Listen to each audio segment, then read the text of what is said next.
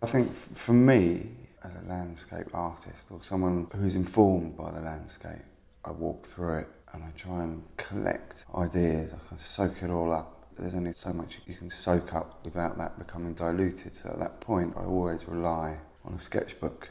And what I find really nice about the iPad is it's an extension of that. As an artist's tool, it's a digital sketchbook.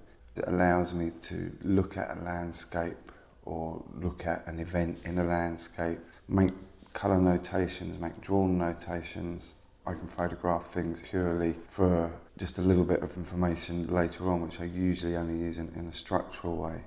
What I do on the course is I encourage people to use it as an artist's tool, not as a piece of gimmickry, to use it for drawing. So if the basic information is good, we can then use a series of filters and layers, even text, to convey an environment. That in itself can become the work.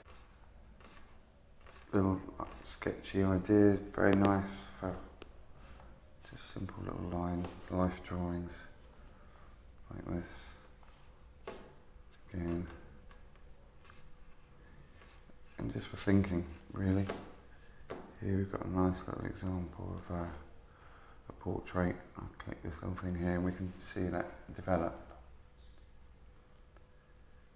over, over an hour or so. The drawing builds up and this allows us to see how that process came about. Through building, through layering, through using all the available tools.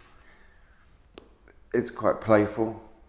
We can get some nice kind of fun things going, again, which we can sort of take to print, and we can incorporate some of these ideas into other pieces of work.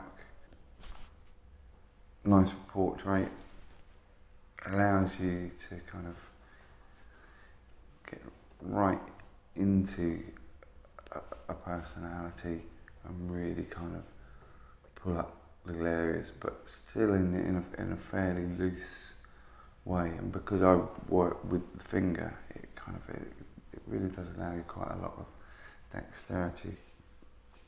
The drawings that we were making today out in the landscape, for me, looking at the bridge, I've got an idea of the structure there, a little bit of colour notation. I can then start to build that into an idea in the studio. I'd probably start with that and then go back and have another look once the painting had got going, so that it became mine, so it didn't become dictated by the possibilities of the programme.